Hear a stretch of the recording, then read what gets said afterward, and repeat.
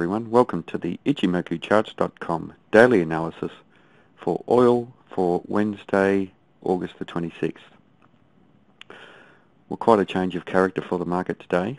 Yesterday was a very big red-bodied candle, and that denoted that the bears were in control of the market, and they've made a lot of negative progress on the day.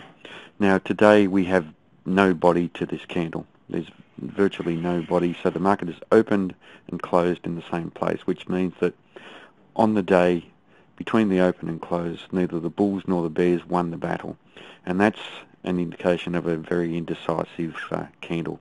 We have the long shadow on the top and on the bottom, and this type of candle is called a doji. Now we have a new first time frame downtrend in place. We have a lower high and a lower low, and that's confirmation of the tweezers top reversal pattern that we had from yesterday. But we have now the new first time frame downtrend being established on an indecisive candle, so there's some doubt about whether this downtrend will continue. The low of the current candle becomes very important for this market. If the low is taken out, though, we have strong support down at the Tenkan-sen and Kijun-sen, which are at $70.11 and $68.85, so they're very important levels for this market. Failing that, then roughly around the Kumo, around $65 will be the next area of support.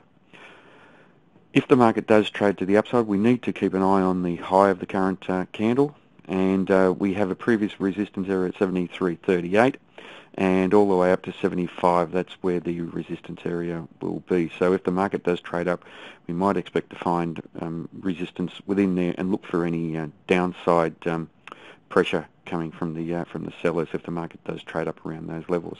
And if the market does trade up to those levels and we have a solid close up above 75, and I mean a nice solid bullish close up above 75, then the market should appreciate substantially following that. But that's not likely to happen tomorrow. Could happen over the next few days, but the overall first time frame trend though is down, so we should expect the market to continue down. The only limitation to that is the indecisive candle that we have at the moment.